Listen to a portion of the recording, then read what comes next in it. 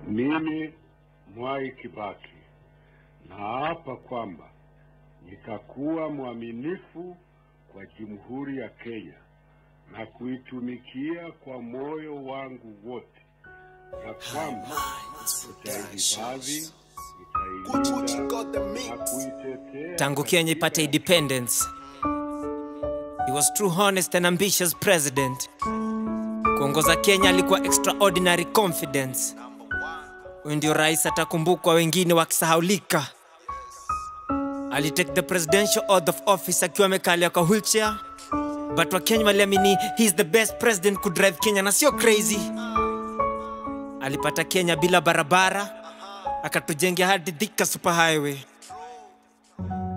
MWAI Kibaki alikuwa determined kufight corruption. Alitake lifestyle audit ya kila mwanasiasa. Haungenunua helicopter ka uje explain your pesa ulitoa wapi. And this helped to tame the rate of corruption in the country. Huyu ndio rais atakumbukwa, wengine wakisahaulika. Alijua education is the key kwa unlock padlock ya maisha. Aka-introduce free primary education na bursary fund kwa wasiojiweza. True president angestand kona radicals wakidivide Kenya, ambao walieneza uvumi ati #Mombasa sio Kenya, ilibidi wanyamaze. Operation Linda Inchi to protect the sovereignty of this country against terror attacks. KDF akawatuma Somalia, a true command of Kenyan Armed Forces. Walifika hadi Kismayu na kuget the victory. Huyu ndio rais atakumbukwa, wengine wakisahaulika. True president alirejesha uhuru wa vyombo vya habari from wembe wa Citizen, jichopevu yaliyotendeka na Wawirumburu. Freedom ya kuji-express, activist hakuna alifungwa ama kwenda jela. True president, Kenya economy ka grow hadi mama kibanda for the first time akaomoka. Vijana wakapata kazi mtaani, hadi bodaboda today zimejaa kwa street. Wananchi wa kawaida for the first time aka-afford kununua gari. Huyu ndio rais atakumbukwa, wengine wakisahaulika. Alichange the face of Kenyan police from brutality treatment kwa wananchi hadi tumishi kwa wote through administration during his time. And for the first time wafungwa Kenya wakabebwa na basi. Kenyan prisons zikakuwa reformed.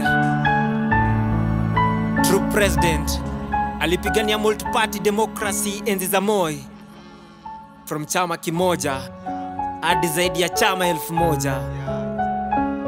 True president alitupatia our new constitution, the second liberation, and for the first time wananchi akapata a new password, the word promulgation. Katiba mpya, maisha mapya. Rest in paradise MWAI Kibaki. Wewe ndio rais utakumbukwa, wengine wakisahaulika. Your monument itakuwa forever raised in our hearts. Your funny moments zitabaki in our hearts. No wonder this spoken word peace is dedicated to you, kiwa heaven kama art.